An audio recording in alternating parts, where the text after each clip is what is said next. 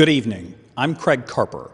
Welcome to VPM's live special coverage of Governor Ralph Northam's third State of the Commonwealth Address. Today is the beginning of the 2021 session of the Virginia General Assembly. Tonight, the governor will discuss the challenges that lie ahead as Virginia continues to tackle the pandemic, racial equity, and deep partisan divides. Northam will also make his case for the legalization of marijuana and the abolition of the death penalty, as well as new investments in affordable housing, health care, education, and broadband expansion. This session will be historic as it will be the first regular session where the House of Delegates will meet fully remote due to the pandemic. The Senate will meet in person in a large socially distanced facility at the Science Museum of Virginia. This comes less than 2 weeks after the death of State Senator Ben Chafin from COVID-19.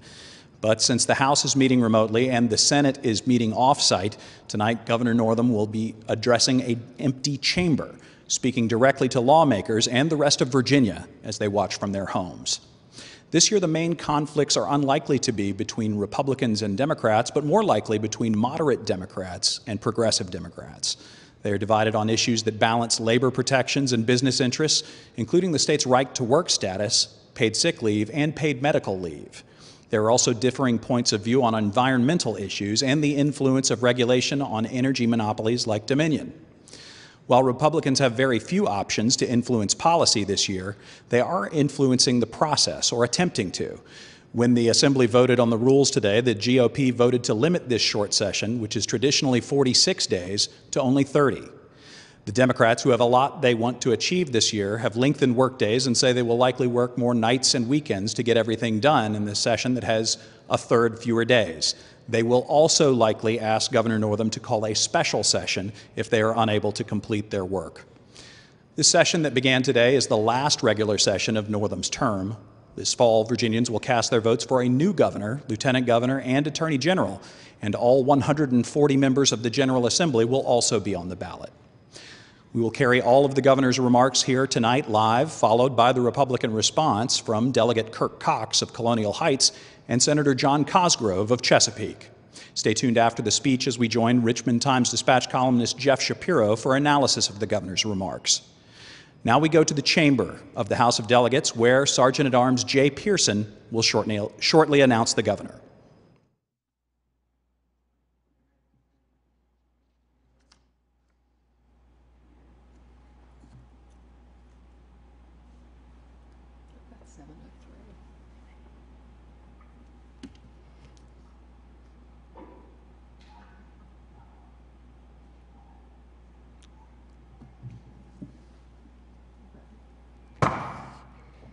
The joint assembly will come to order. Sergeant-at-Arms. Madam President, His Excellency, the Governor of the Commonwealth of Virginia. The members will stand and receive the Governor of the Commonwealth of Virginia.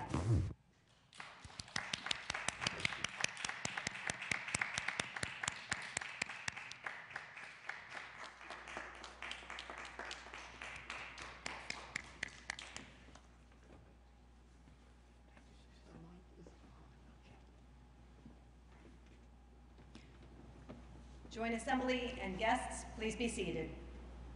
As Speaker of the House of Delegates and President of the Joint Assembly, it is my pleasure to present to you His Excellency, the Governor of the Commonwealth of Virginia, the Honorable Ralph S. Northam.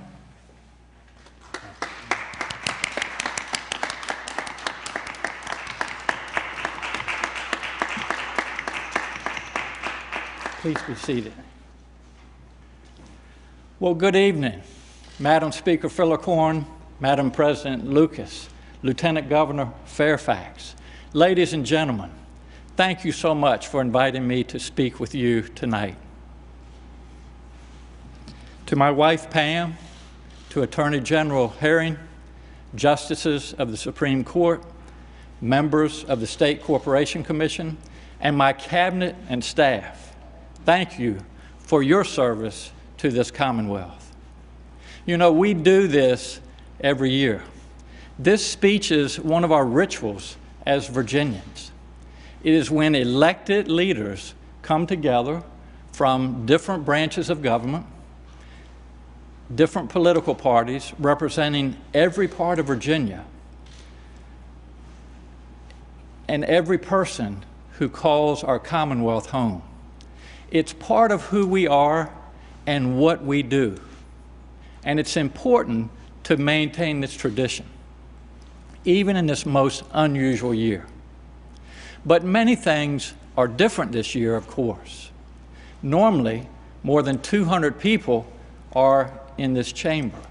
But tonight, this chamber is practically empty. Another thing that's different is a part of the ritual that I will miss. In a normal year, when I say something that my friends like, they stand up and cheer. And that's a nice feeling.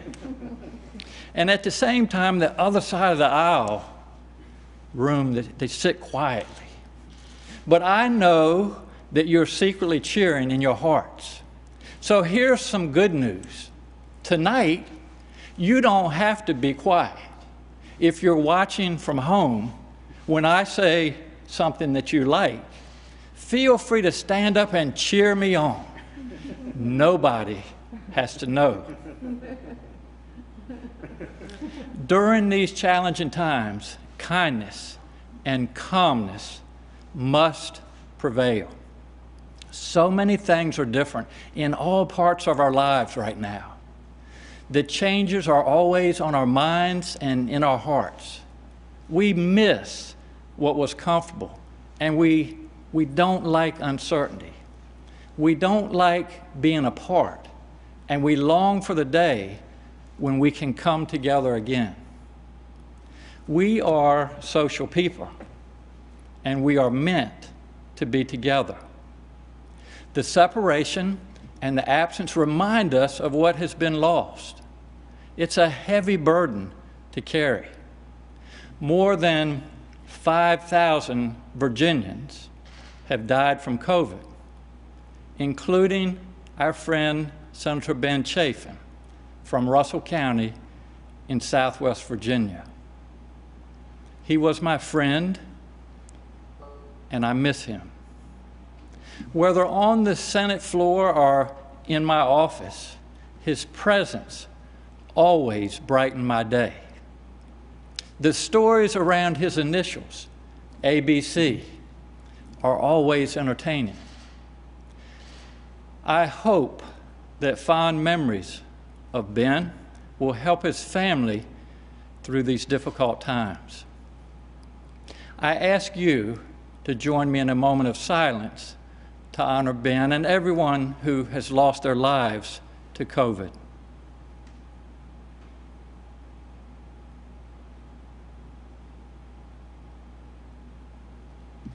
Thank you.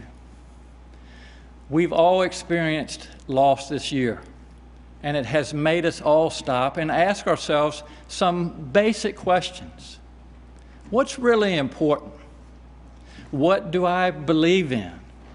Am I taking actions that reflect my values? These are some of the most fundamental questions of life. We need to ask these questions as a Commonwealth too. And that's what I want to talk to you about tonight.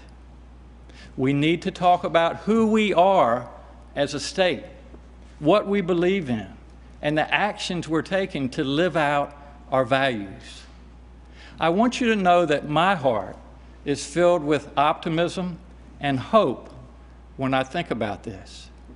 Because while we have just come through a tough year that brought everyone pain and sacrifice, I've seen something remarkable.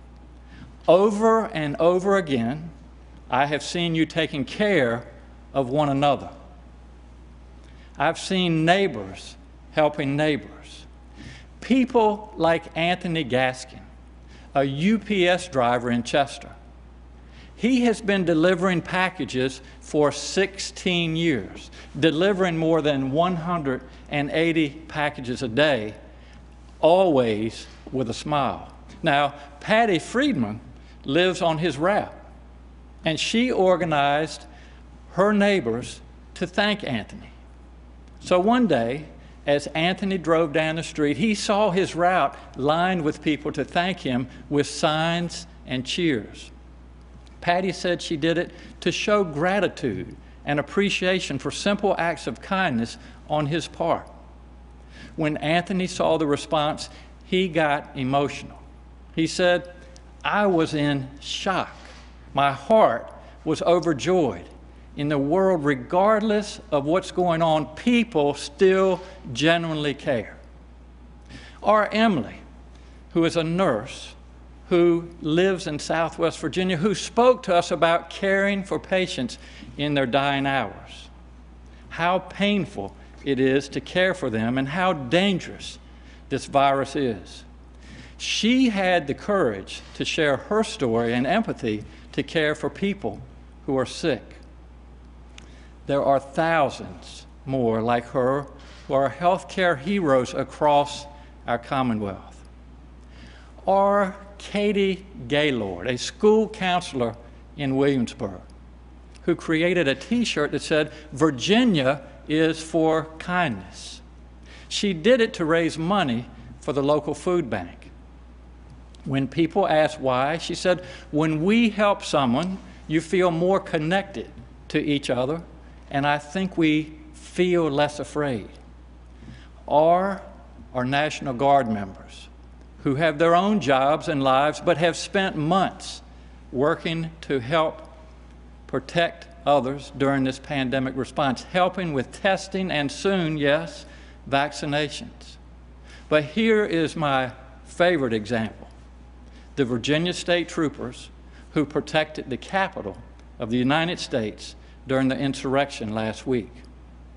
When the mayor of Washington and the leaders of Congress said to me, "Please send help," these men and women dropped everything and raced to defend our country's temple of democracy. Our Guard members went there too. While others hesitated, Virginians were first on the scene. It made me proud to see that line of state police cars racing across the 14th Street Bridge. Senator Tim Kaine told me that when all 100 senators were evacuated to a secure location during the insurrection, they saw TV footage of Virginia troopers entering the Capitol, and they cheered them on, knowing that help was on the way. But sadly, many were injured because of the coup attempt, and 2 Virginians lost their lives. They were officers in the United States Capitol Police. Please join me in a moment of silence for Officer Brian Sicknick and Officer Howard Liebengood.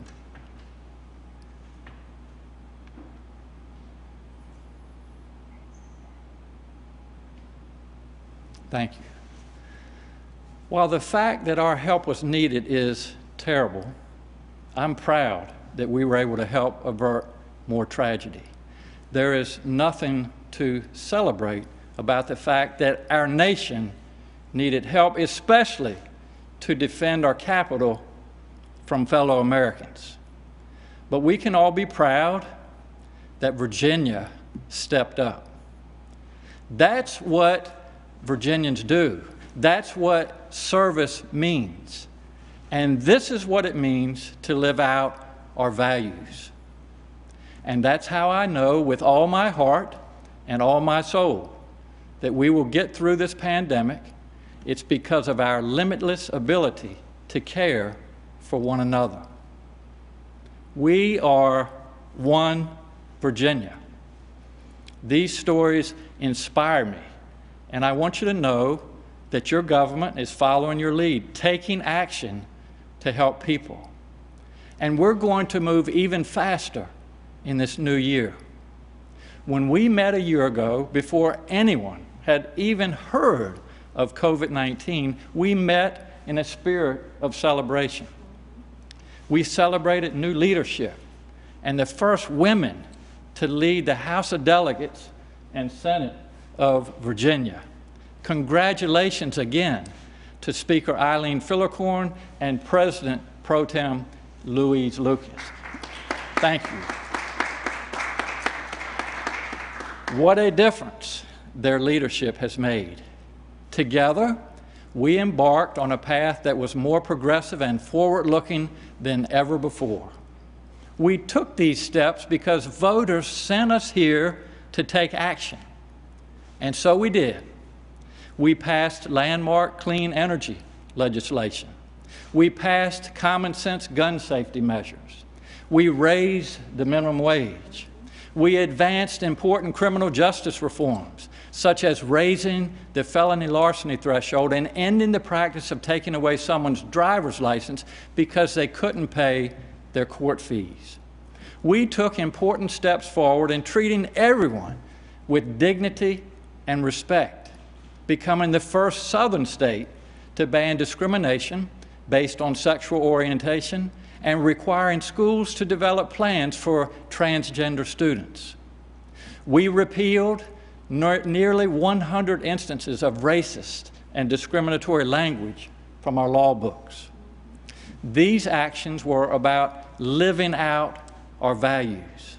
Virginia is a large and diverse state that welcomes everyone, and we took action to demonstrate that. We ended last year's winter session on a high note, having delivered on the commitments we made to you. We were just finishing this historic session when the COVID pandemic hit us. It seemed as though 1 minute we were living our normal lives, and the next those lives were literally turned upside down. Over the months that followed, we all took a lot of hard actions to protect ourselves, our families, and each other. I want to thank the General Assembly, our local elected officials across the Commonwealth, and you, Virginia, especially the nurses, the doctors, first responders, and volunteers. Nothing about this has been easy. In the past 10 months, since then, we have learned a lot about this virus. Today, we have more tools to fight it. We now have the best tool, vaccines. As a doctor, I can tell you the incredible effort and cooperation it took to develop these vaccines. It shows us what we can do when people work together for the common good. The vaccines are our way out of this pandemic. The vaccines and continuing to follow the guidelines on masks, distancing, and hand washing. So tonight, Virginia, I urge you to get vaccinated when your turn comes.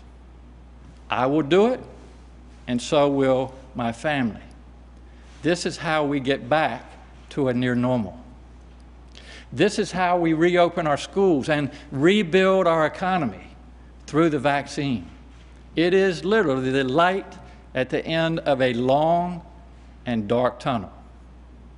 And while it is a massive undertaking, and it will take some months to get to everyone, I promise your turn is coming, and soon. So here's where we are. According to the CDC, only 9 states have given more doses than Virginia, and each of those states is larger than we are. We are currently receiving initial shipments of about 110,000 vaccine doses each week for Virginia, and we expect to be receiving more soon. I appreciate the hospitals, the local health departments, and everyone working to get vaccines into arms as quickly as possible. I have personally set a goal of ramping up to 25,000 vaccinations per day as soon as possible. Just last week, I called on our federal partners to release all the doses that they have. And I am pleased that the incoming Biden administration has agreed to do that, and the outgoing administration has agreed as well. Also yesterday, they advised states to go ahead and start vaccinating people aged 65 and up. We'll be moving forward with that quickly. I'll be talking to local health directors and hospitals tomorrow about how we make this happen. The teams are moving fast. This week, some local health districts began vaccinating older people, and essential workers like our teachers, our frontline workers, law enforcement, and more. Vaccinating teachers and other K-12 staff is an important step forward in getting our schools open, a goal I know we all share. I'm counting on the people who work in our public health departments to push hard to get this done. And I will tell you, you're not alone. We're all with you. We have partners in hospitals, businesses, colleges, and universities. Everyone in Virginia is ready and willing to help. Getting everyone vaccinated is the largest deployment of volunteers that we have ever seen, and we need you to help. The Virginia Medical Reserve Corps is already training new volunteer vaccinators. If you have medical experience, you're a retired doctor or nurse, or you just want to help with the logistics, please reach out to that program. That's a message we've heard over and over again this past year in every part of our country. I want to help, and let's get moving. People sent a clear message throughout the year: move faster. People are no longer willing to wait for change, and they expect their public officials to act. And this year, we will continue taking actions to help people. When our team and I wrote the budget that I proposed last month, we focused on two things: helping Virginians who are hurting because of this pandemic, and laying the groundwork to help our economy rebound. So let's start with health care and some good news. Virginia is the only state in the nation where the rate of people without insurance actually dropped from 2018 to 2019. That was the first year that we had the Medicaid expansion program in Virginia. And thank goodness we took that action. Ahead of the pandemic, we are seeing vast improvements in health metrics. Hospitals seeing fewer uninsured patients, more new mothers with health coverage in the first year after giving birth, fewer people with medical debts or with unmet medical needs, and a reduction in health disparities. When we expanded Medicaid 3 years ago, we could not have foreseen the pandemic, of course. But the pandemic has proven that was the right decision. I am so grateful that when the crisis came, this safety net was in place. Just a few weeks ago, we marked 500,000 Virginians who are covered through the expansion program. That's 500,000 Virginians who would feel a lot less secure about their health during this pandemic if they were uninsured. So I want to thank everyone who came together in a spirit of bipartisan cooperation to get this done. It was the right thing to do. Now it's time to take further steps because the pandemic has highlighted the need to modernize the way we fund public health in Virginia. Here's the issue. In Virginia, both the state and local governments have a role in operating our public health departments. That takes money, of course, but we allocate state money to cities and counties using an outdated formula written a generation ago. Virginia's population has nearly doubled since then, and we've grown into a much more urban and suburban state. But the funding plan has stayed the same. In 2021, we're funding public health like it's 1980. In a lot of places, local communities are paying more than their fair share because the state is paying less than it should. Counties that thrived a generation ago with the coal economy are now hurting. They're paying more to the state each year for basic health services like opioid recovery, even as their population decreases. At the same time, urban areas such as Richmond and Petersburg are paying more too, even as their tax base has changed. This is fundamentally inequitable and it's wrong. The formula should have been updated all along, but it wasn't, and that has created winners and losers. So this year, we're taking action. I want to thank Delegate Lamont Bagby for sponsoring legislation to address this. We'll make sure the localities that need more resources get them, and no one will get less. It's the right thing to do, and now is the time to act. Our budget proposal also includes funding for doula services for pregnant women. Doulas provide non-clinical support to pregnant women through their pregnancy and after they give birth. And multiple studies show they improve health outcomes for the mother and the baby. I'm grateful to Delegates Sia Price and LaSharice Aird for their advocacy on this issue. We know it means a better outcome for mothers and babies. And we're providing dollars to increase access to long-acting reversible contraceptives. These actions help women control their own reproductive decisions. There is no excuse that a group of legislators, most of whom are men, should be telling women what they should and shouldn't be doing with their bodies. But I am glad that more and more women are entering our legislature. A record number of women are serving in our General Assembly now, and I hope that number will only go up. It's also time to help people by taking more action on affordable housing. We have made record investments in the Virginia Housing Trust Fund that helps make more affordable housing available, and the Rent and Mortgage Relief Program has put almost $54 million into helping people make their rent and mortgage payments during the pandemic. That program has helped nearly 17,000 families so far.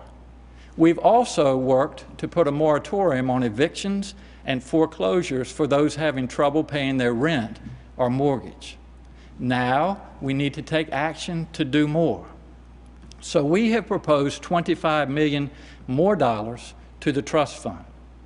This record is more than we have ever invested in helping to make sure people have stable housing, and we need to get it done this session. We need to take action to protect jobs, especially in small businesses. We all know our small businesses need a lot of help to make it through the pandemic. The restaurants, the small gyms, the barber shops, and thousands of other small businesses that are struggling to keep the doors open. The Rebuild Virginia program has given nearly $120 million in grants to more than 2,500 Virginia small businesses and nonprofits to help them get through this. 2/3 of those grants have gone to businesses that are minority, women, or veteran-owned. More than $40 million has gone to businesses in low-income areas. That money was exhausted fast, but the need is huge. This need won't be around forever, but for now, it's urgent. So I'm proposing to use revenue from the so-called gray machines to help small businesses. These gaming machines are in convenience stores, truck stops, and restaurants across Virginia. They bring in a lot of money, upwards of $90 to $100 million in revenue from these taxes. Last special session, we did the right thing and earmarked this money for education in the event that revenues slipped.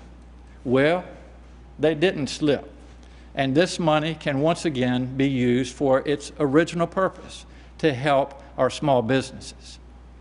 That could double the number of small employers who get help, and for many that could mean surviving instead of going under.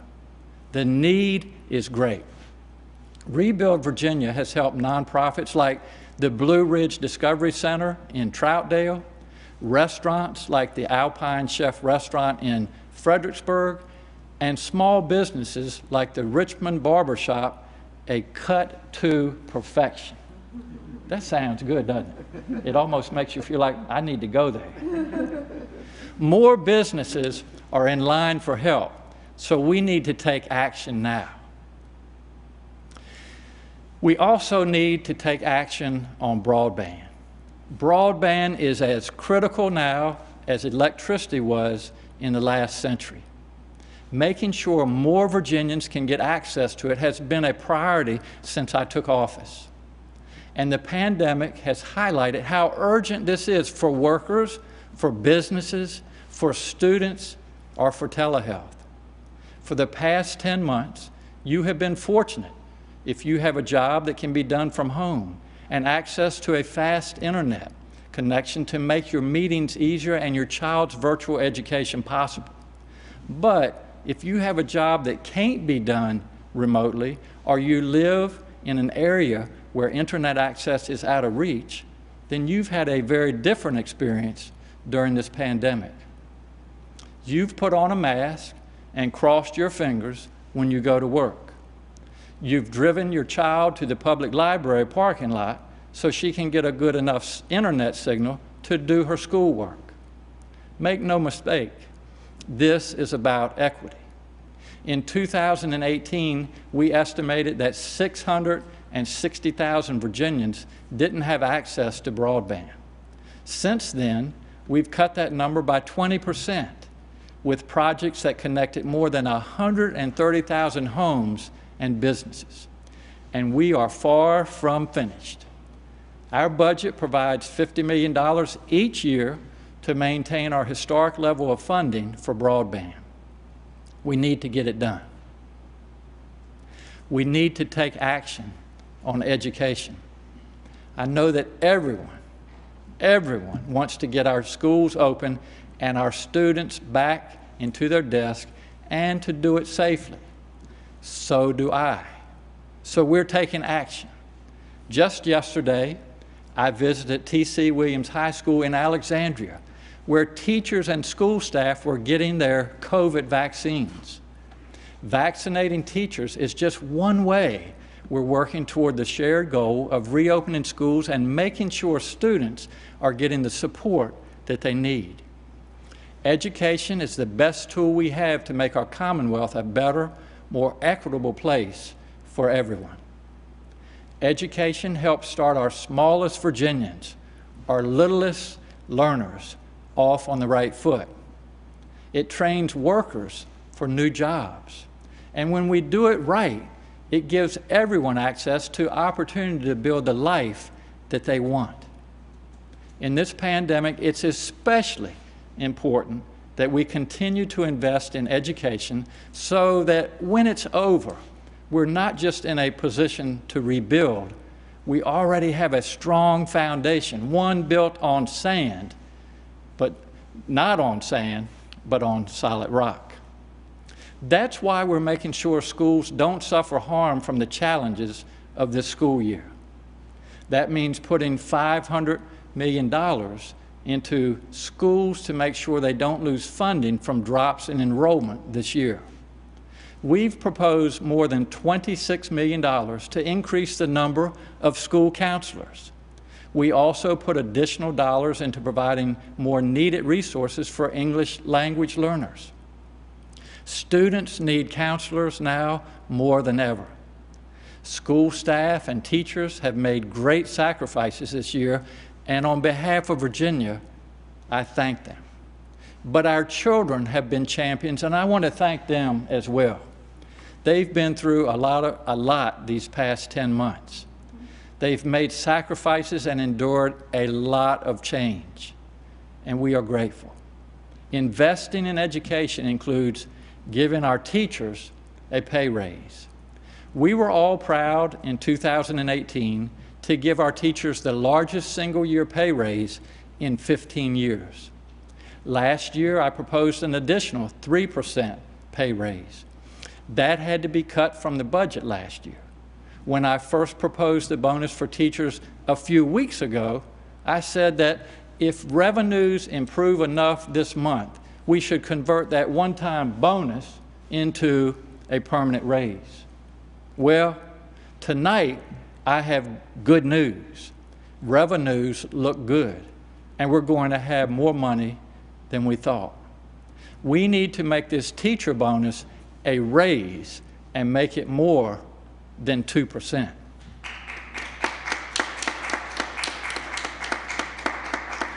I look forward to working with you all to get that done. For children who have not yet entered kindergarten, I'm proposing a pilot program to provide 3-year-olds access to early childhood education programs and grants to address pay equity for early childhood educators. We want every child to enter kindergarten ready to learn and to provide equal opportunities to underserved children. I want to thank my wife, Pam, the First Lady, for her work and leadership on early childhood education.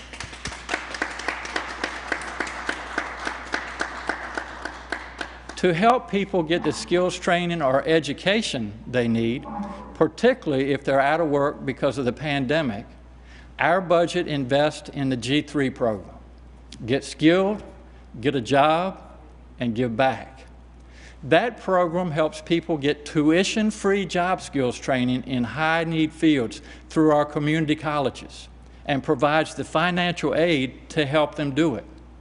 We also allocated $30 million more for financial aid at public colleges and universities across our Commonwealth, and we'll increase the tuition assistance grants for students at private institutions to $4,000.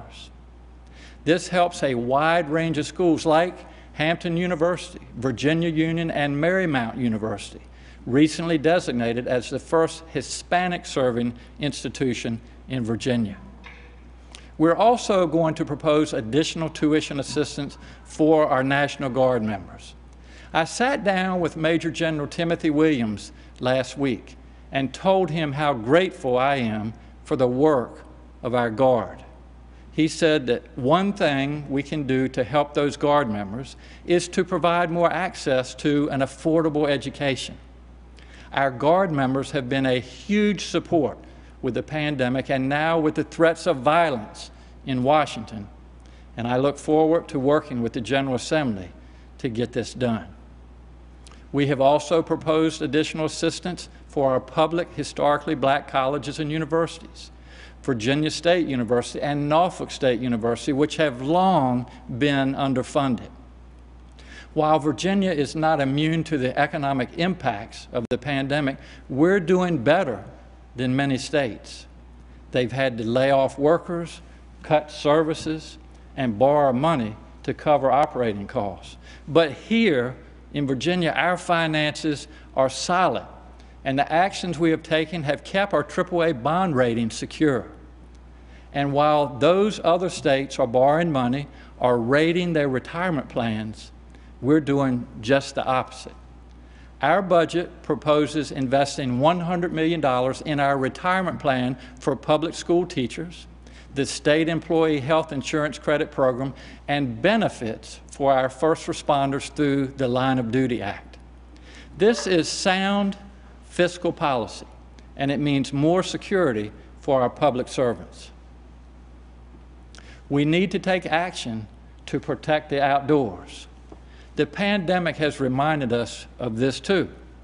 From the coast to the mountains, Virginia is simply a beautiful state, including our 40 amazing state parks. We're committed to keeping it that way and to helping Virginians and visitors enjoy all the natural beauty we have to offer. That's why our budget includes $5 million to develop more regional trails, specifically those more than 35 miles long. Anyone who lives near the Virginia Capitol Trail here in Richmond or the Virginia Creeper Trail in Southwest Virginia knows that they are great assets to a community. They're places for locals to walk or ride bicycles, and they attract visitors and visitor dollars from all over. The pandemic has shown us how important it is to be able to get outside. More trails means more opportunity to enjoy nature. I want to thank the General Assembly's Outdoor Recreation Caucus and Senator Emmett Hanger and Delegate David Bulliver for their work to put a spotlight on outdoors activities.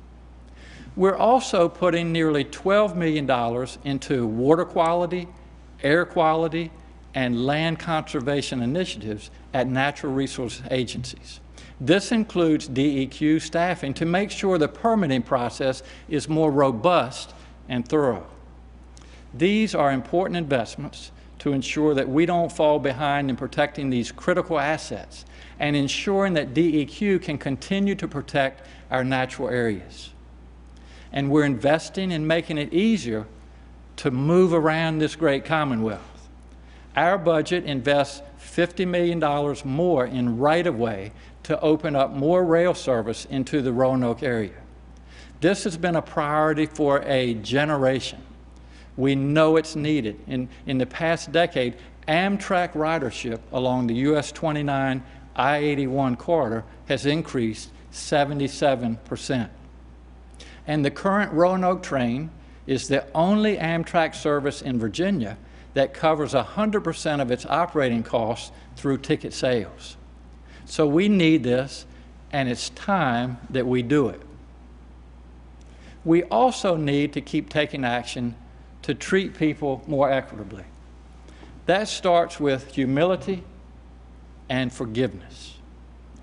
Those are two words we don't hear much these days, but they matter. Humility means acknowledging that we may have done wrong ourselves sometimes. You know what? We are all human. Forgiveness is welcoming other people back after they have done wrong. We have begun that journey, and we must keep taking action. If you break the law in Virginia, you will be punished. But right now, part of the punishment follows you for the rest of your life, even after you've paid your debt to society. You lose your civil rights, like the right to vote, and you don't get them back unless the governor acts to give them back. Virginia is one of just a few remaining states where if you have a felony conviction, someone has to act to restore your civil rights to vote or run for office. It's not automatic, but it should be. So I've made it a priority, restoring civil rights for more than 40,000 people. And I have pardoned more Virginians than any governor in our Commonwealth's history. But that shouldn't be up to one person. And you shouldn't have to ask for your basic civil rights to be restored. So I'm proposing to change Virginia's Constitution to make that process automatic. If we want people to return to their communities and participate in society, we need to welcome them back fully. It's wrong to keep punishing people forever. This is the right thing to do.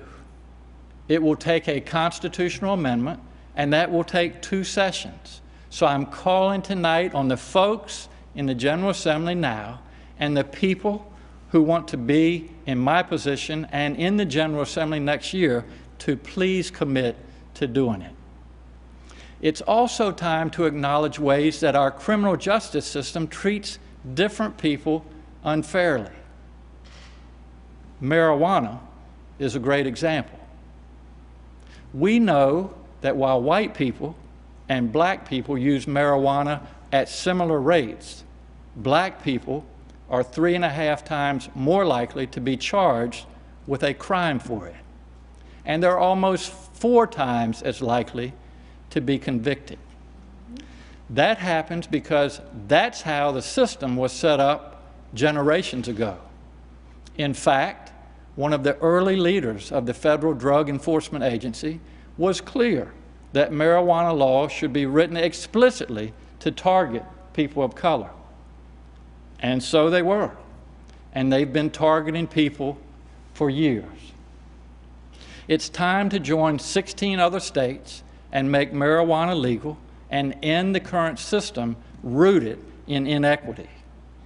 We've done the research, and we can do this the right way, leading with social equity, public health, and public safety. reforming our marijuana laws is one way to ensure that Virginia is a more just state that works better for everyone. Marijuana has become a cash crop that rivals tobacco, even right here in Virginia. But as an illegal crop, it makes no money for Virginia. By legalizing and taxing it, we can use the revenue to help communities most disproportionately impacted by the inequities in our laws. For example, just half of the potential annual revenue could pay for 2 years of quality pre-K to every one of Virginia's most vulnerable 3- and 4-year-olds, children who deserve the best start in life. Rooting out inequities includes expunging the records of people who were convicted of this and certain other crimes in the past. It's time to act during this session to have the robust debate about how to best conduct the process of expunging people's records. This will make our system more just and equal, and it needs action this session. You know, forgiveness is important. But when we all agree that a crime deserves the strongest punishment we can give, it's still vital to make sure our criminal justice system operates fairly and punishes people equitably. I know the death penalty doesn't do that. But make no mistake, if you commit the most heinous crimes, you should spend the rest of your days in prison. But here are the facts about the death penalty. Virginia has executed more people than any other state, more than 1,300 people. And here's another truth. A person is more than 3 times as likely to be sentenced to death when the victim is white than when the victim is black. Now, some of that is because Virginia is an old state, 401 years of history. But it's also true that we're near the top of the list in the modern era too, since federal law allowed executions to resume in the 1970s after a long moratorium. Over that time, most countries in the world have turned away from capital punishment. So what parts of the world continue to use capital punishment? Well, here is a list in order. China, Iran, Saudi Arabia, Iraq, Egypt, and the United States. But that's changing. In the U.S., 22 states have said no longer will the state take a life, even when someone has killed another. And there are a lot of reasons for that. It doesn't work as a deterrent. It is very expensive. And the drug companies, the pharmaceutical companies, refuse to supply the lethal chemicals. There's another important reason. What if the system gets it wrong? If you think it can't happen, you're wrong. It can happen, and it has happened here in Virginia. Let's remember the case of Earl Washington. In 1984, he was convicted of capital murder. He spent 18 years in prison in Virginia, including 9.5 of them on death row. But he didn't do it. By the early 2000s, the technology behind DNA evidence showed that he was innocent. In the time it took to get the right people to look at that evidence, this innocent man came within 9 days of being executed. Ladies and gentlemen, we cannot do that in Virginia. If 10 days had passed, we would ask ourselves today, how did Virginia execute an innocent man? So, for all of these reasons, the death penalty is much less common in Virginia than before. Today, only 2 people are on death row. It's time to change the law and end the death penalty in Virginia. We're taking these actions because we value people and because we believe in treating people equitably. That matters in policy and, yes, in symbols.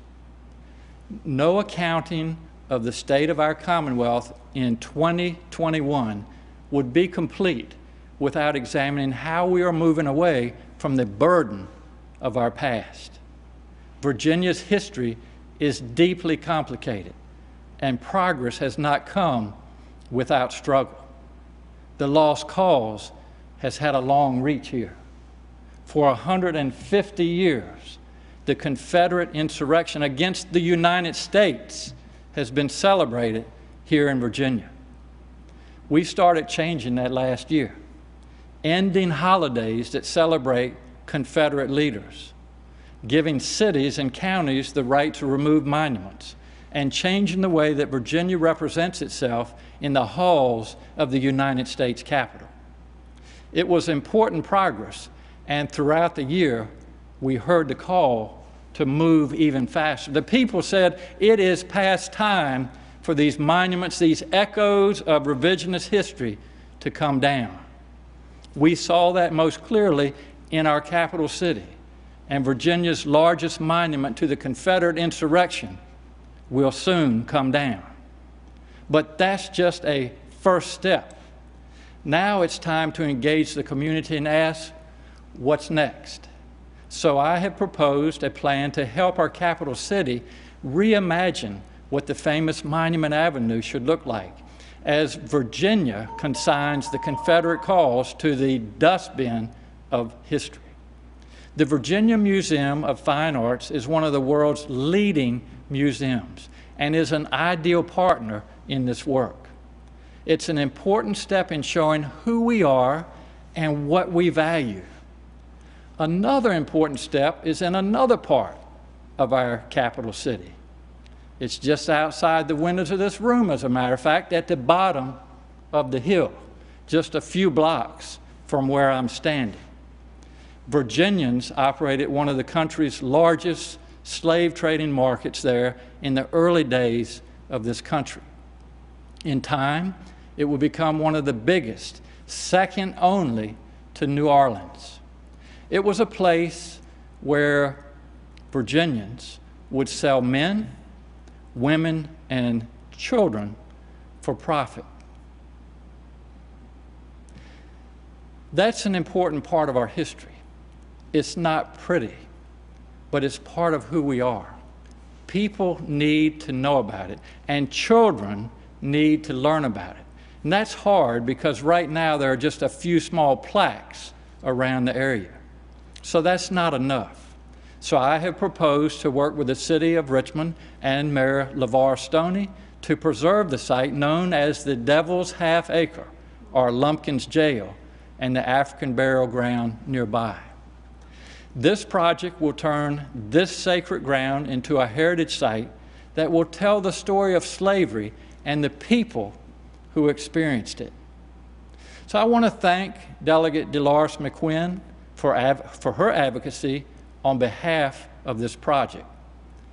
North of here, along the Potomac River, we will restore gravestones that were taken from Columbian Harmony Cemetery, an historic African-American burial ground in the District of Columbia. People buried there included one of D.C.'s first black policemen, many black Union Army veterans, Elizabeth Keckley, confidant of Mary Todd Lincoln, two sons of abolitionist Frederick Douglass, and Philip Reed, who helped create the Statue of Freedom atop the U.S. Capitol dome. In the 1960s, the cemetery was moved to make way for commercial development. The grave markers were dumped or sold for scrap stone, a dehumanizing act, and that was part of the goal. Today, they are being used as riprap, rocks, to protect erosion on the Potomac River. It's time to change this, and I want to thank Senator Richard Stewart for his leadership on this issue. And in our nation's capital, we have removed the Confederate statue that represented Virginia for more than a century. Soon, civil rights pioneer Barbara Johns, who fought to right the wrongs of racism, will represent Virginia there. That is thanks in large part to the work of Senator Louise Lucas and Delegate Juwan Ward. Senator Lucas and Senator Delegate Ward, thank you so much for your leadership. They told me this work was one of the most important experiences of their legislative career. Thanks are also due to Congressman Donald McEachin and Congresswoman Jennifer Wexton. Let's get that done this year together. We honor Barbara Johns for her work to integrate public schools in Virginia.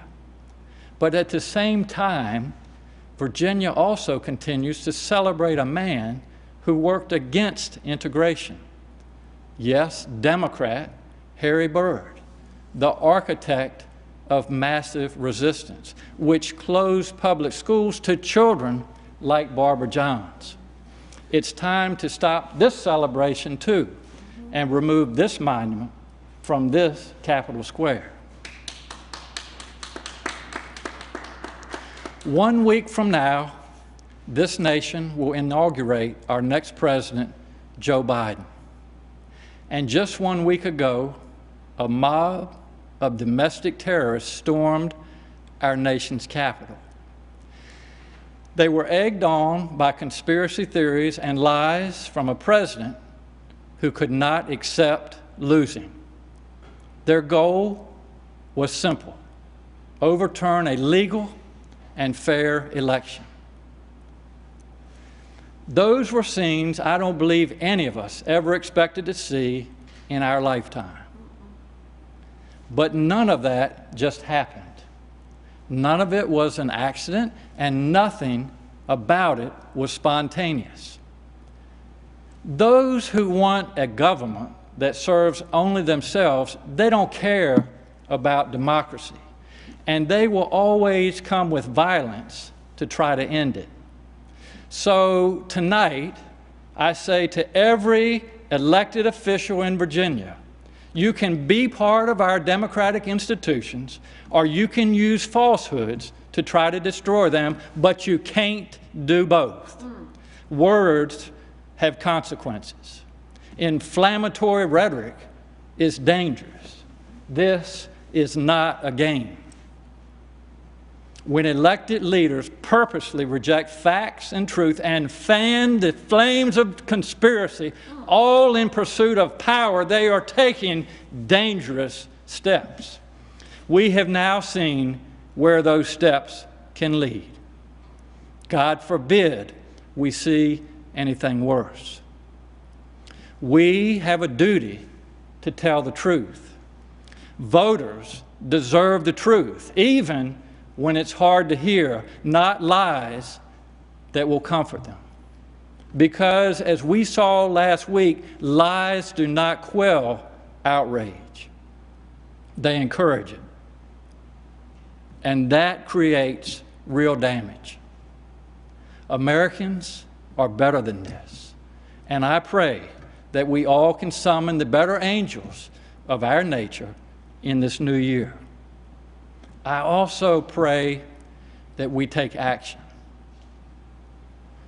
People are hurting, and they sent us here to do a job. They are counting on us.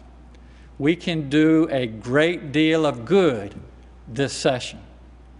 I'm excited to get to work with all of you so we can keep making progress in and for this Commonwealth. A wise man once wrote, "Adversity does not build character, it reveals it."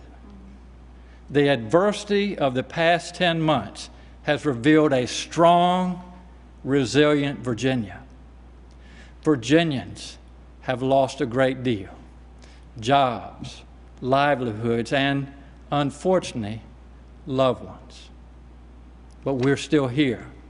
We're poised and ready to rebound. we have laid a strong foundation for ourselves, sustaining government services that you rely on using federal pandemic funds to help our neighbors get through this, making targeted investments in our long-term success. We are moving past the burden of our history, taking action to shape a Virginia that reflects who we are and what we value. We step into this new year with a lot of hope that the vaccines will end this pandemic, that we can get back to normal life, and that we can return to a time when government was just part of the background noise of daily life, not the top headlines. But I hope we don't just move back to those times when this crisis is over. I hope we move forward with a new understanding of what's important. Things like hugging people, sending our children off to school every day, work lunches, concerts, and all the experiences that we miss. We need to remember that we care about each other. We have learned a lot in this past year, but the main thing is that we are all connected. What I do affects you, and what you do affects me. We are one Virginia, and we need to keep taking care of each other. I am so proud of the state of our Commonwealth and the foundation we have built to get through this pandemic and recover in a way that is equitable and fair. And I am proud of you, Virginia.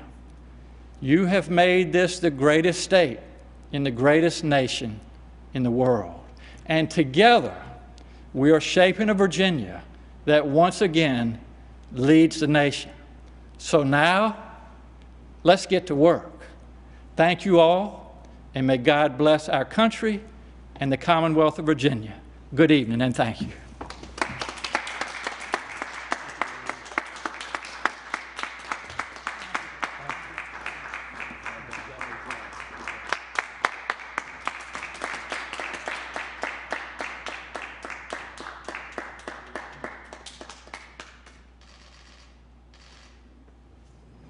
You've been watching Governor Ralph Northam's State of the Commonwealth Address. Speaking to an empty chamber this evening, Governor Northam made news with a couple of major announcements.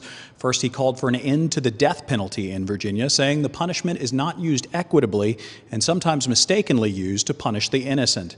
Second, Northam asked the General Assembly to make Virginia the 17th state to legalize marijuana.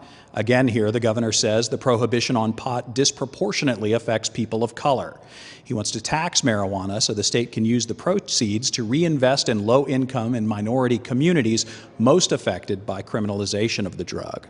The governor also wants expungement for those who have marijuana convictions on their record. Also this evening, Northam proposed amending the state's constitution to make rights restoration automatic for felons who have served their sentences. That would require the General Assembly to pass enabling legislation this year and next year with the November election in between. Now, the priorities of the governor that he laid out this evening are welcome news to his fellow Democrats, but what do Republicans think of Northam's agenda? For that, we now go to the official GOP response recorded earlier today by Delegate Kirk Cox and Senator John Cosgrove. Who says senior DA? Is that the Senate or the House?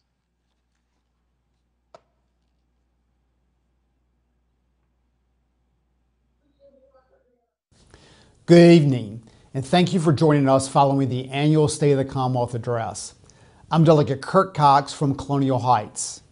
After a challenging and difficult year for our nation and our Commonwealth, Virginians look forward to the day when the coronavirus pandemic is behind us.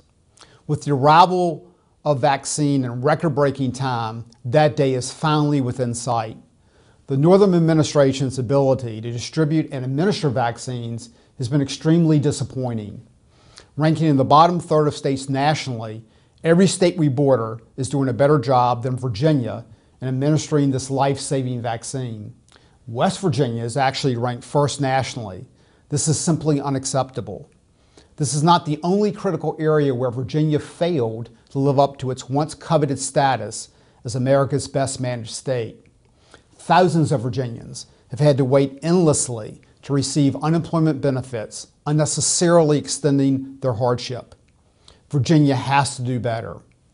We know that we can because until recently, we have consistently been one of America's leading states in so many important areas. In 2020, Governor Northam and the Democratic majority in the General Assembly abandoned the policies that made Virginia a national leader.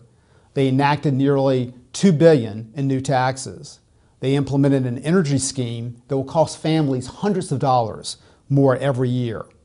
And they imposed new onerous regulations on our businesses struggling to survive. Now more Virginians are moving out of our state than other Americans are moving in.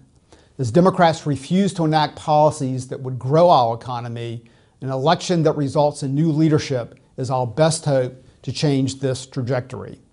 In the meantime, Republicans will be advancing policies to improve the lives of Virginians and the quality of life in Virginia. We will be advancing an agenda that gets our kids back in school and provides assistance to parents who have been forced to take on added responsibilities to ensure their children are learning.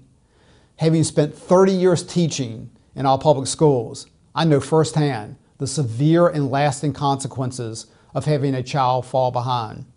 We cannot condemn an entire generation of Virginia students to the enduring effects of an inadequate education. With students enrolled in private schools remaining in the classroom, and with schools in other states open for classroom instruction, it is time for Virginia's public schools to reopen. We must also preserve the strong law enforcement policies that made Virginia a national leader in reducing crime and criminal recidivism. Senator John Cosgrove of Chesapeake will be detailing where we stand on this critical quality of life issue. John. Keeping our homes and neighborhoods safe requires constant vigilance. The men and women of our police departments and sheriff's offices know this every day. Every day, these officers and deputies put their lives on the line to protect our families. They deserve our support and our thanks. In 2020, what had been near unanimous support of our law enforcement professionals became a political issue. Slogans like "defund the police" became actual policy in some large American cities, with devastating consequences to personal safety and property in those communities. Here in Virginia, there was actually an effort to end the essential protections law enforcement agencies must have to retain and recruit officers. While this misguided proposal did not advance to the governor's desk, its dispiriting effort could be felt by the men and women who carry a badge. Every Republican legislator opposed efforts to diminish Virginia's law enforcement. We will continue to strongly back the blue again this session. Over the course of several decades, Virginia has enacted model laws to ensure the victims of crime receive respect, support, and protection. Virginia's parole board, however, repeatedly disregarded these laws, releasing murderers long before their sentences were complete, including those who had received life sentences. The parole board acted without notifying families of the victims of these horrific crimes. The Northam administration concealed, and in some cases continues to conceal, the devastating reports of investigations by the State Inspector General of the parole board misconduct. Placing the interests of violent criminals above those of innocent citizens who are the victims of crime isn't just wrong, it's unconscionable. It is evidence of an administration with misplaced priorities and misguided values. Now, Democrats are spearheading a new initiative to end mandatory minimum sentences for serious crimes. These policies were enacted to fight the crimes, and they worked. Unilaterally abandoning these proven measures that have made Virginia safer for all its citizens endangers our neighborhoods and our quality of life. Now, as we enter the 2021 session, Virginia is no longer the national leader we had been for so long. By adopting common sense policies that open our schools, strengthen our economy, and protect our citizens, we can become a national leader once again. Republicans hope to earn your support as we fight for the people of Virginia. We are honored to serve. I am Senator John Cosgrove of Chesapeake. Delegate Cox and I thank you for watching tonight, and we wish you and your family a happy and blessed New Year.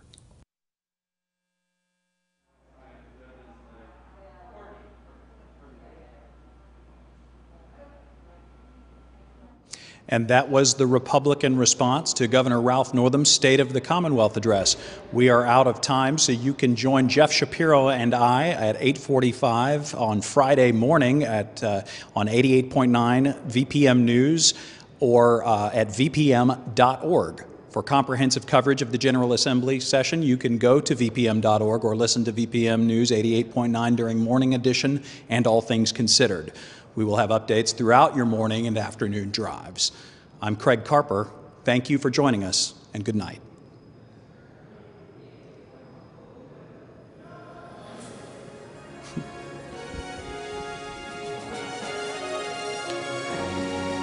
That might have been under